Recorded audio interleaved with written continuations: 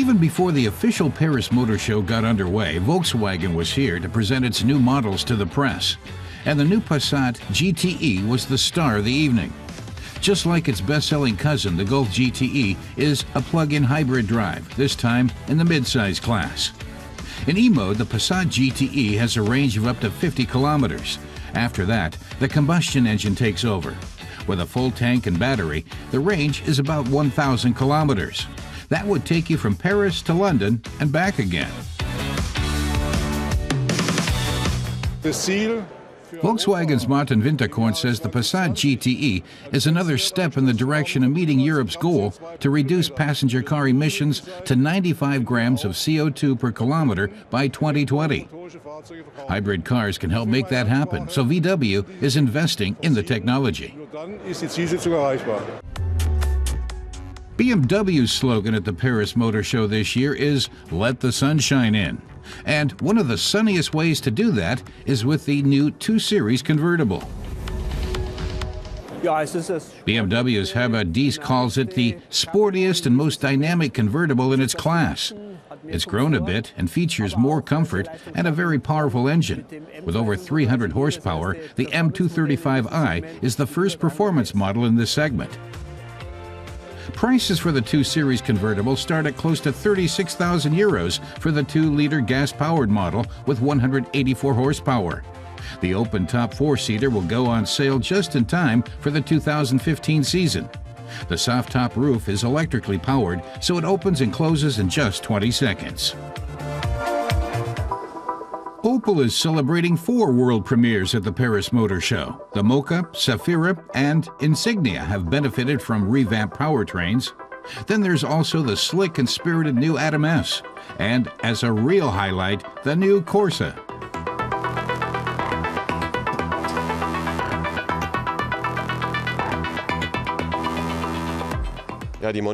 Opel's Karl Thomas Neumann says the Mondial is always a hit. The first Corsa debuted here 32 years ago. This is the Corsa 5. Audi also has a debut at the Paris Motor Show, the new TT Roadster. It features a folding cloth roof, aluminum to keep weight in check, slightly reduced length, and up to 310 horsepower. Like its hardtop brother, it sports a sharper, revamped design. There's also the signature single-frame grille and trapezoidal headlights. The modular construction also helps limit the weight, which boosts responsiveness. All-wheel drive is standard on the powerful Sportback version, which sprints from 0 to 100 in less than 5 seconds. Audi's Ulrich Hackenberg says the Paris show is one of Europe's premier car events. Paris takes place on even years and Frankfurt on odd-numbered ones. So it's where Audi can show Europe and the world what it's got in the works. Musically accompanied by One Republic, Mercedes is presenting the next generation of its B-Class. Available with every kind of engine, including fully electric and natural gas. A new fender and a wider twin-slat grille round out the facelift.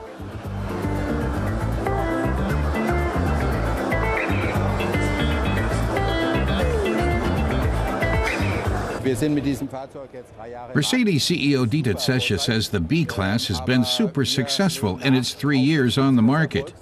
They're aiming to set the pace again.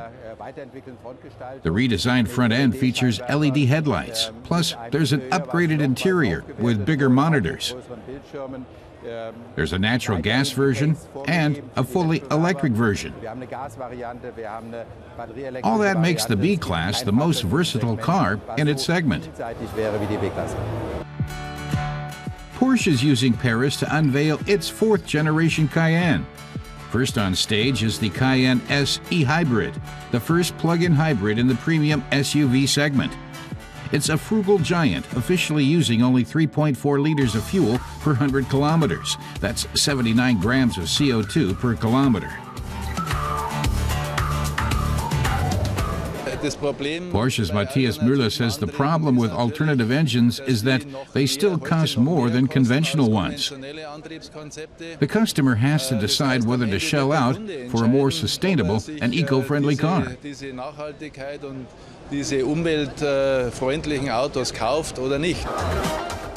In Paris, Toyota confirmed its status as one of the most innovative manufacturers worldwide, presenting some fascinating concept cars. The world's #1 car maker plans to best the competition with a mass-produced hydrogen engine. The yet-to-be-named fuel cell vehicle will be available first in Japan and from next summer in Europe as well.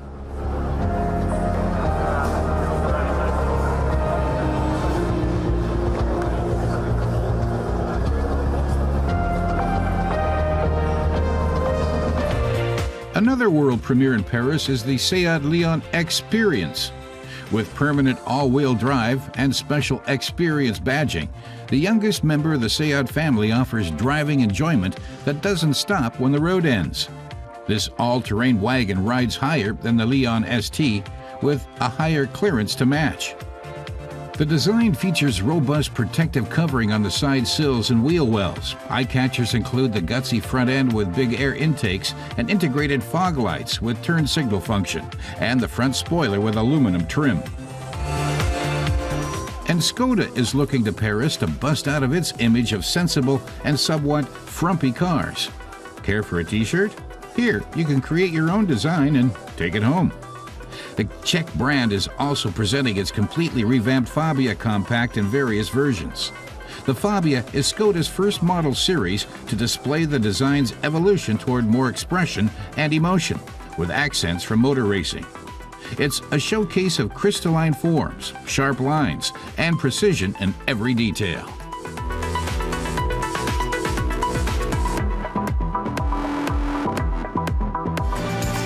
And the party over at Mazda is celebrating the 25th birthday of its iconic MX-5 Roadster. Whereas generations 2 and 3 stayed close to the MX-5's original design, the latest version is completely reworked, with a noticeably more modern look. The hood conceals the newest high-compression gasoline engines of the Sky Active series, with either a 6-speed manual or, coming soon, automatic transmission.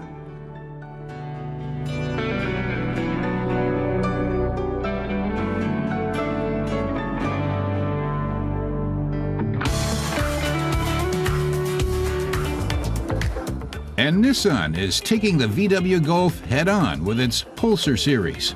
At Paris, it unveiled a completely redeveloped series featuring an extra roomy interior. See the future of driving at the Paris Auto Show through October 19th.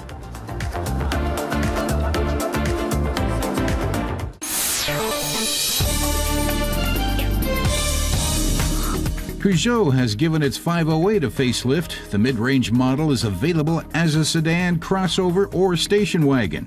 The station wagon is the main body variant, and around 80% of buyers choose it. Powered by an 88-kilowatt gasoline engine, the base model sells for just over 26,000 euros in Germany.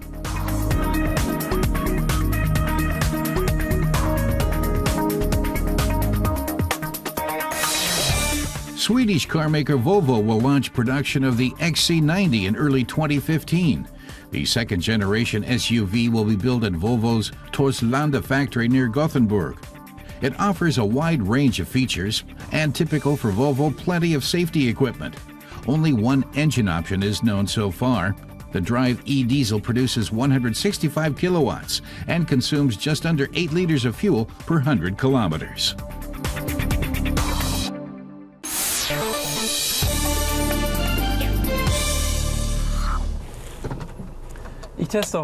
Sasha is taking a look at the Jeep Renegade. Renegade can mean someone who deserts one country for another, and that could apply to this Jeep, which sports an all-American design but was built in Italy. But before we start thinking about spaghetti westerns, let's see what the Renegade can do, especially off-road.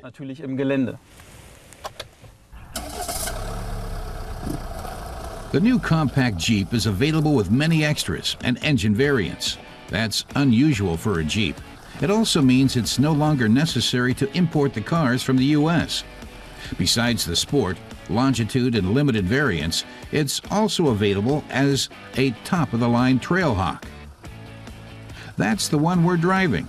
It is also the most expensive and costs 31,900 euros in Germany.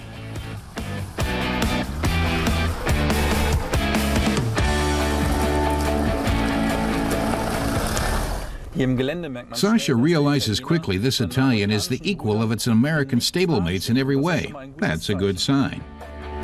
Jeeps first got their start back in the 1940s with the Willys MB. The U.S. Army built it as a small all-terrain vehicle. That history is still visible here, since 1941 is embossed on the dash in large letters, and Jeep hopes some of that tradition will rub off on this Italian model. We'll have to see if it works, but there are other allusions to the original 1941 Jeep. The Renegade has visual cues to the early Jeep in many places, beginning with the trademark grille with its 7-slot vertical grille. The tiny X within the D on the Renegade badge is a nod to the spare Jerry that Jeeps once carried. This X can also be seen in the taillights, and you can even see hints of the iconic front end in the rear lights. The trunk's maximum capacity is just under 1,300 liters. In 1941, the interior of the Jeep was very simple. Today, that's fortunately not the case, but it's still not what you'd call luxurious.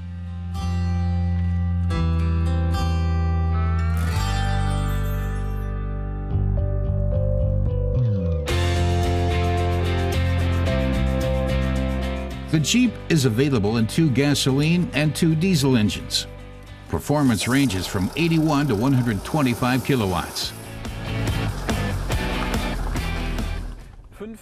Sasha says 5 driving modes assist the driver off-road. Here in the auto mode, crossing the terrain was still a snap, which means there's still plenty of latitude for harder terrain. The Renegade is available with front and all-wheel drive. The Select Terrain Assistance System has settings for snow, sand, mud, and rocks. The rock setting is only available in the Trail Hawk and activates the rear differential lock, thus enabling a low creep speed and greater control in demanding terrain.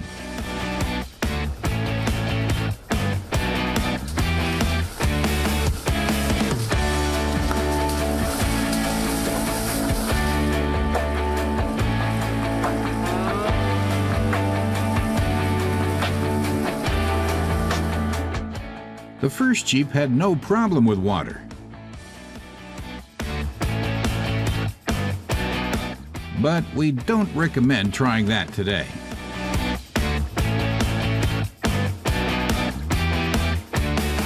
But even so, the off-road capability is remarkable.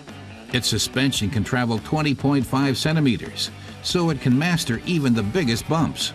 And on the road, the Renegade cuts a good figure in our test drive, thanks to its firm suspension. But it's a lot more exciting away from the pavement. Sasha says testing off-road cars is always a perk of the job, and the Jeep Renegade is no exception. But it's also well-mannered on-road. We'll have to wait and see what the Fiat counterpart, the 500X, will bring. The Fiat is likely to be a bit cheaper and perhaps almost as good. A Jeep made in Italy may be a switch, but Sasha's always been a fan of Italian movies too.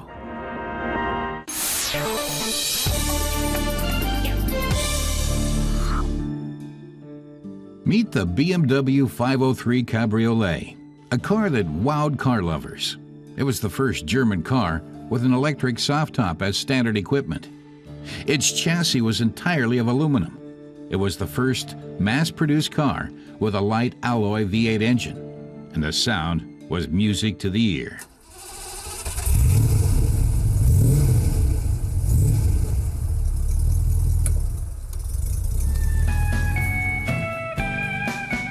In 1956, BMW brought out the company's most expensive model up to then, the 503 in the coupe and convertible versions.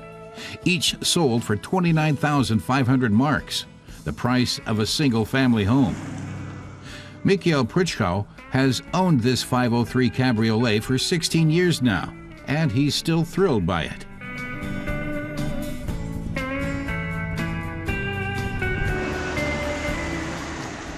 He invites us to imagine it's 1956, just 11 years after the end of World War II.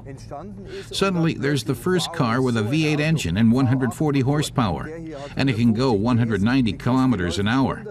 That's stacked up to the Mercedes 300 SL with its gull-wing doors, which was a gigantic car. There really wasn't much else like it in Germany at the time. For him, the 503 still tops it all. Eine Hand abzählen, also wirklich eine Schau, ein Überauto, wenn man das so bezeichnen will. The 503 Cabriolet was a luxury car for factory owners and film stars. Wealthy industrialists like Count Faber-Castell and Rudolf August Oetker drove them in the 1950s. The elegant two-door model took home gold medals from car shows in Cannes, Rome, Lisbon, and Vienna.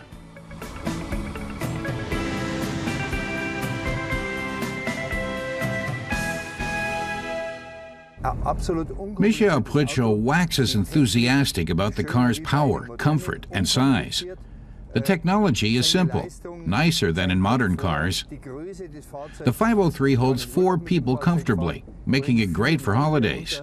And that's without sacrificing sportiness. The only thing to slow him down is when there's traffic on the road.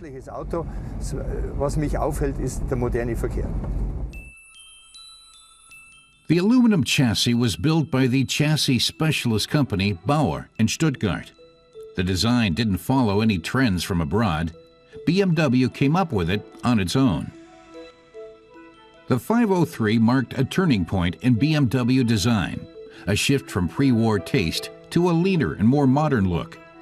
The understated pontoon shape did without flashy effects and followed the ideal proportions of a Gran Turismo car, a long hood, and a short rear end.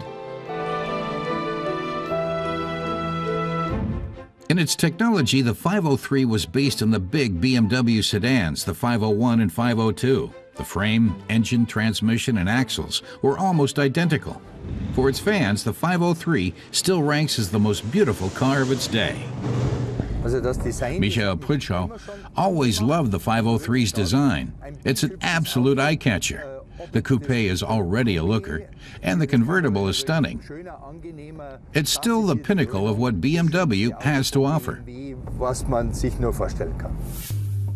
The interior is impressive too, with its clean beauty and 1950s aesthetics.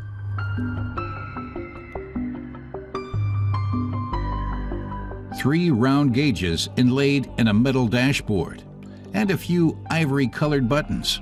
In 1956, this was the state-of-the-art luxury.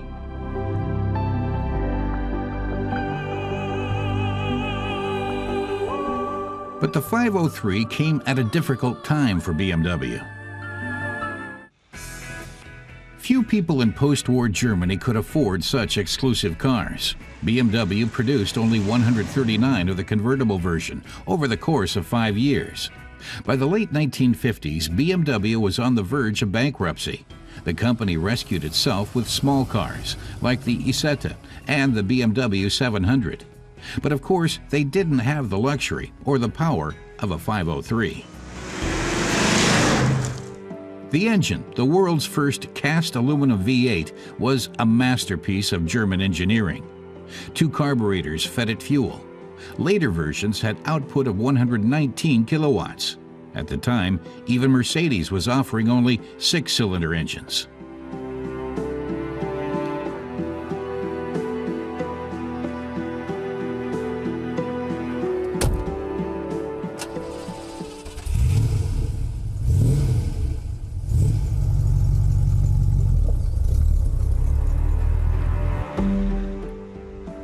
Michael Pritschel loves taking his convertible for a spin here in the Bavarian Alps. These days, the vintage beauty is clearly an exclusive ride, but on the road, it draws admiring rather than envious glances.